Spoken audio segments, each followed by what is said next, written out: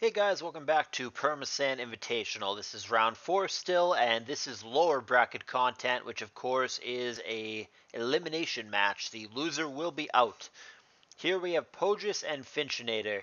Like I said in my previous set with Pohjis, I really don't know this dude very well. Out of the 32 guys in the tour, he's probably the one that I know the least.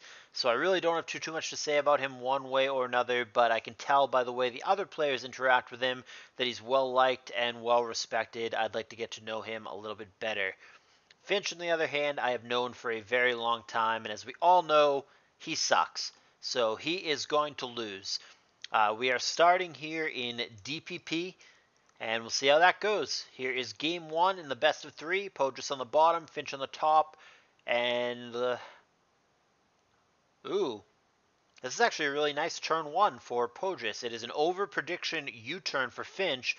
Pohjis knew that was going to happen, and he stayed in, and he actually went for Stealth Rock, even though obviously Earthquake with a 4x weakness would have super duper killed the Heatran. So great play from Pohjis, and he's also going to get a Spore off with his Loom on the incoming Lati for Finch.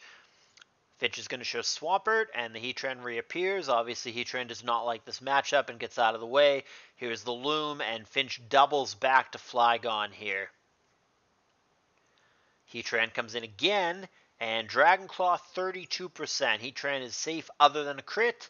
And speak of the devil, there is a crit. That is lucky for Finch. The Heatran would have survived that always without the crit. And Heatran is going to go down, so Finch catches a break and gets the early 6-5 advantage here. Draco Meteor does a ton on meta, but does not kill. Trick is going to exchange Scarf for Scarf, which obviously doesn't get anyone anywhere unless one of them had a special Scarf. And there is the Iron Head hitting the Flygon. Magnezone comes in. Rachi now in big trouble unless it is not locked here. But it is locked on Iron Head, and it is just a formality at this point. It is absolutely going to die. Those Iron Heads doing 9 and 10% are not going to come even close to popping subs. That one obviously doesn't pop it either. There is Thunderbolt. It's going to be another sub turn coming up to keep the Magnezone behind one. There's no reason not to do that if you're Finch. The following Iron Head will not pop the sub even with a crit, which it does not get. And there is the Thunderbolt knockout to extend Finch's lead to 6-4.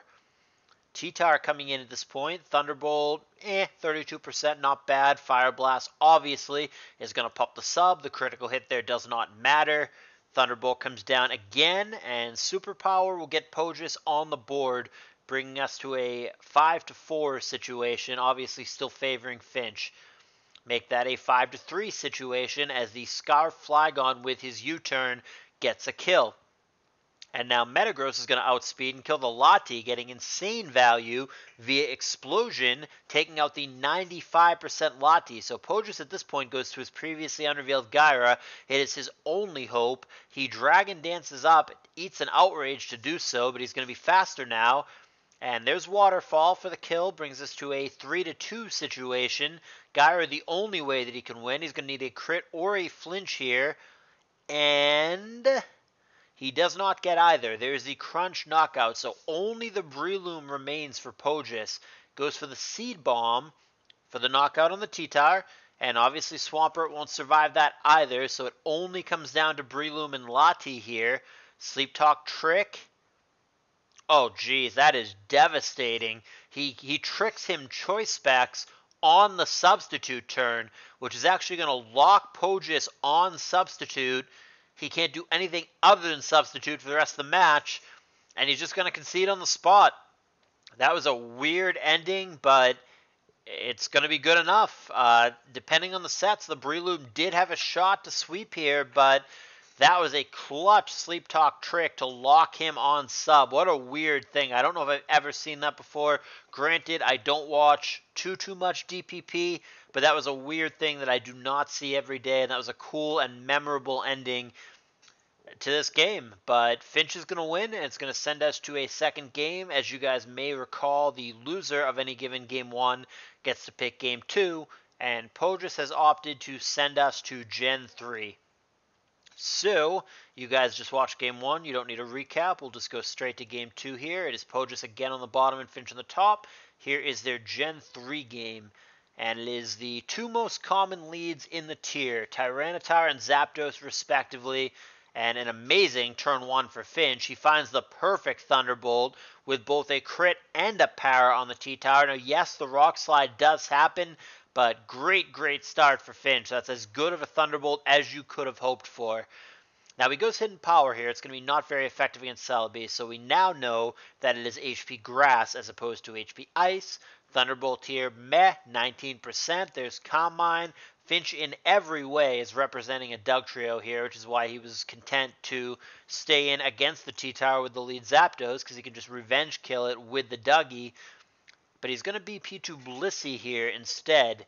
Now that the Toxic Clock is going on the Celebi, there's no way that it's going to beat the Bliss, but it could Baton Pass out, and that's exactly what it does. 2 Calm Mind boosts are being passed to the Swampert here. It is not an Endeavor Pert or anything like that.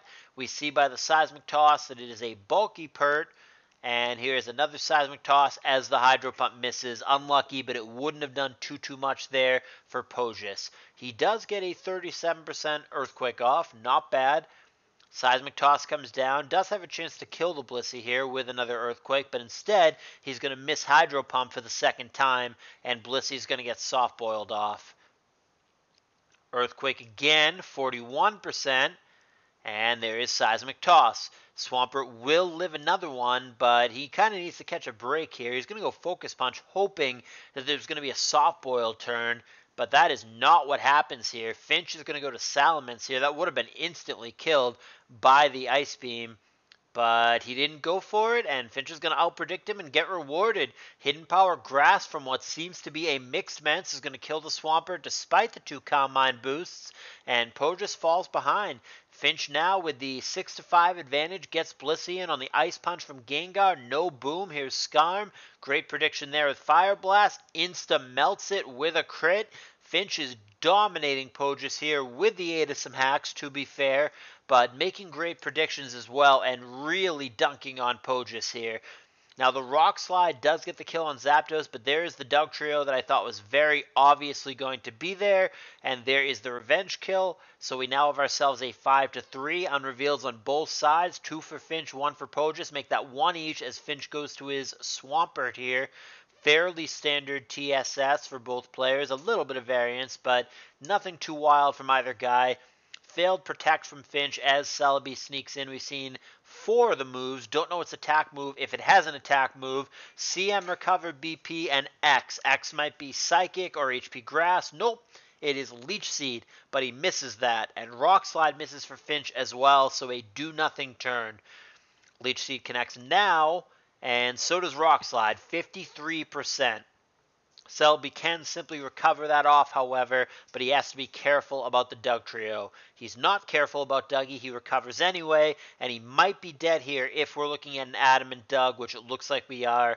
Celebi going to get eaten, and Pohjis in shambles with only 2 pokes left against the 5 from Finchinator. Agility from Moltres going for the sweep. If the Blissey were gone, he would have a shot, but it is not gone, and I don't think the Moltres can possibly get through the Blissey here. I believe Pohjis is in deep trouble. The only way is if the Gengar somehow explodes on the Bliss, and then the Moltres sets up another agility and proceeds to sweep. But at 8%, that seems virtually impossible at this point. Does get the Flamethrower off on Mence, but there's nothing you can do about Blissey here. Even a critical hit Flamethrower would not be enough. I believe that Finchinator has this in the bag, and Pohjis is dead in the water. But we continue to go through the motions. Pohjis does not concede. This is for his tournament life. If he loses this game, which it looks to me like he's almost certainly going to, he will be eliminated. Here is the Gengar. There's really nothing he can do at this point. He can't even get it with something like Hypnosis because it's already burnt. Just going to go for the explosion as a formality. Does take out the Bliss, but it's nowhere near enough. 3 pokes remaining for Finch. Gonna stand tall. This one is fairly one-sided. Finch is going to take it down, and Pohjis, I mean, great player, but he is going to be eliminated from this tournament in round 4. A 2-2 record, totally respectable, especially given the caliber of the field, but he is not going to make cash money in this tour. Finch lives to fight another day, and Pohjis will be out. And that's all I got for you guys. They only played the 2 sets on the Saturday, so tomorrow, Sunday, there's going to be quite a bit of action. I'm going to have my work cut out for me. I will try to get as many of the games done in a timely fashion as I can and bring them to you guys, but it sucks when there are so many of them in one day. It's hard to keep up with it all. In the meantime, if you guys enjoyed it and if you've been enjoying this tour as in general, please do give me a thumbs up. Feel free to leave a comment if you've got something to say, and I will see you guys tomorrow with more Permasand Invitational.